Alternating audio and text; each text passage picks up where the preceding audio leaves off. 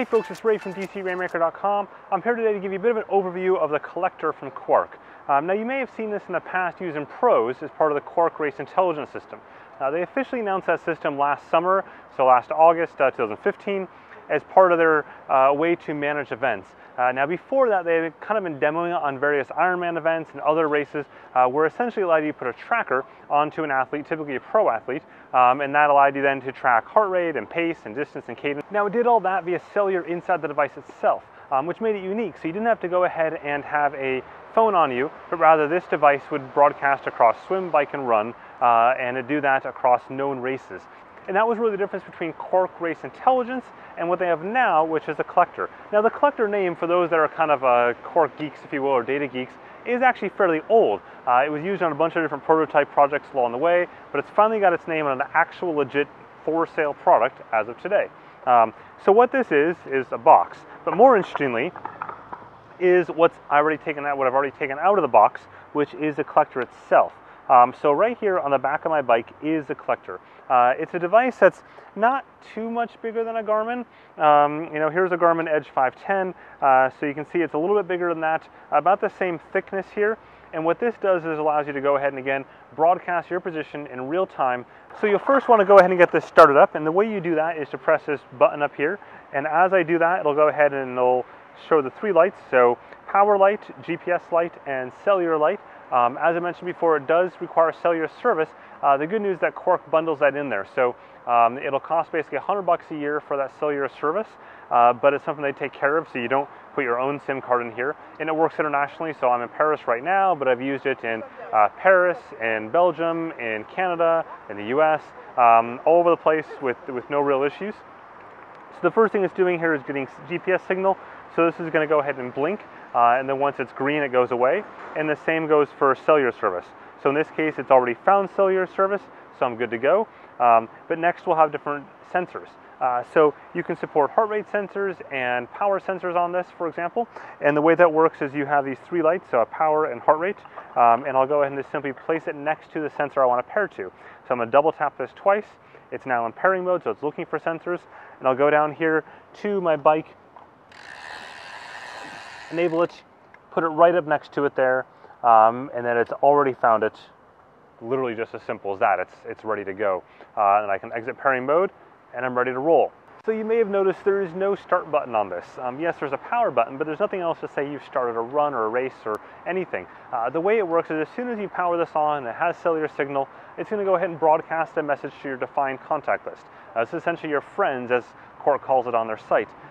This contact list then will go ahead and give them a link that provides information about where you are, where you've been, so basically a map, as well as your heart rate, power, cadence, and any other sensors that you have defined here. You're also given a shareable link too, so if you want to copy and paste that to Twitter or Facebook or anything you want, you can do that. Now it's not going to happen automatically, so it's not like, for example, with Garmin's live tracking service where it automatically tweets that out. Maybe that's something they'll do down the road. I think that'd be a great option for those of us that want to be able to share those things out on demand. But do keep in mind that this is going to happen the second you turn this on. So even though I'm just doing a demo right now for this, the girl and my coach have already received text notifications that I'm riding somewhere. So once I'm on that site, you'll see my current position there, as well as my current track.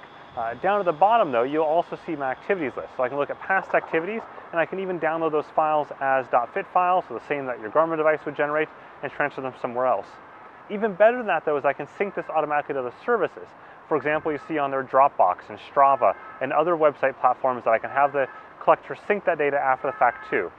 The way it works is it'll sync that data 4 hours after your workout completes, or if you edit the details of the workout on the site itself, it'll sync it instantly. So that gives you a little bit of lag time. It's actually something a lot of people have requested from Garmin with their auto sync to Strava, is the ability to edit some of those details on the Garmin Connect site and then sync it as soon as that's done, as opposed to right away. So that's pretty cool. Now, as I mentioned earlier, you have seen this before as part of the Quarq Race Intelligence platform. Now, the way that differs from the Qollector is that Quarq Race Intelligence is designed to pair to an event, whether it be Ironman Kona or any other event out there. Basically, it's Quarq working with an event company to preload the courses in, defined geofences around areas, so it knows when you're in the swim, it knows when you're a bike, it knows when you're on the run, it knows what loop you're in, for example, it knows how far you have to go, all that kind of stuff it knows. Versus this, as an individual user, as part of the collector, doesn't know any of that stuff. So basically, you're just out for a ride or a run or a swim or whatever you're doing. It's just you in this, and there's no like race defined around that.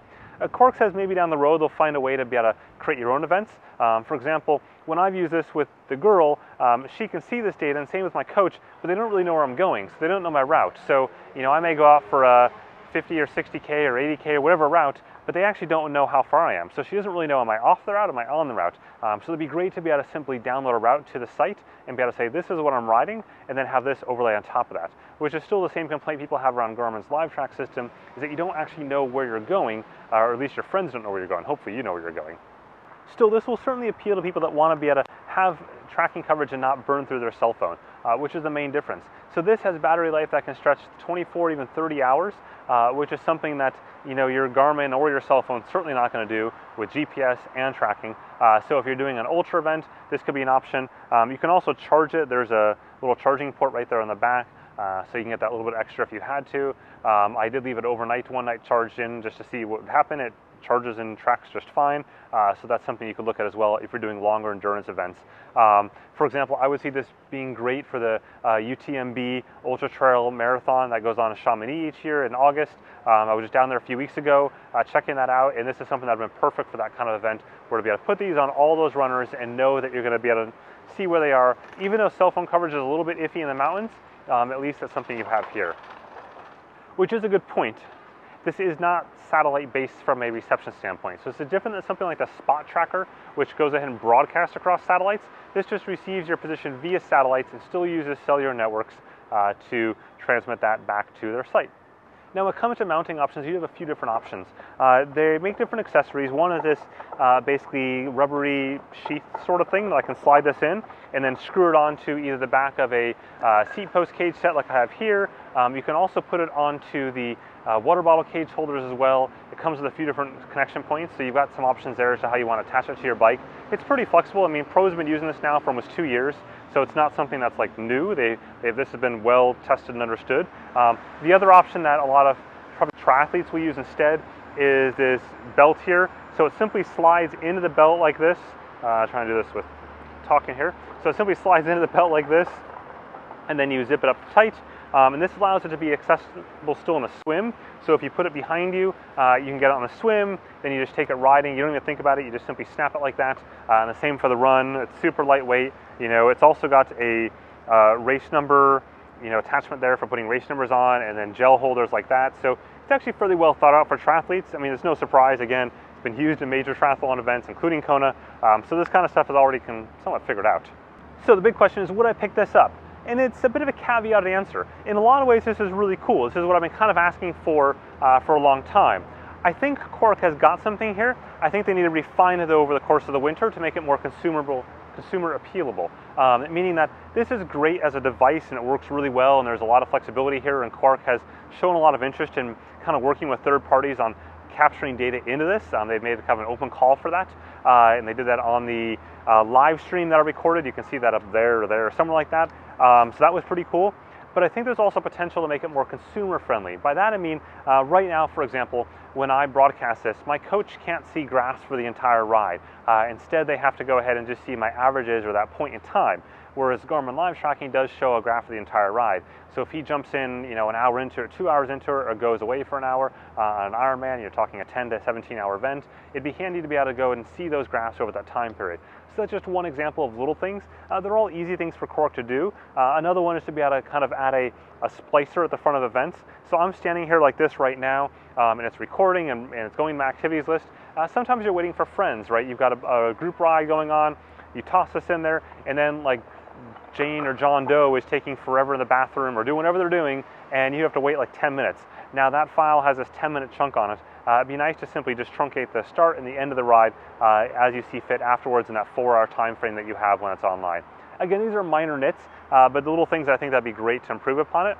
That said, for the price and the service fee, I think it's a fair starting point, and I think that for folks that are out training on long rides especially, this is something that's nice just to be able to leave on your bike like this, charge it once a week or every 2 weeks, press the button, and not think about anything and have your friends and family notified. So with that, thanks for watching. Go ahead and whack that like button down below as the subscribe button. There's plenty more cool stuff coming up over the next month or so that you'll want to not miss out on. So have a good one.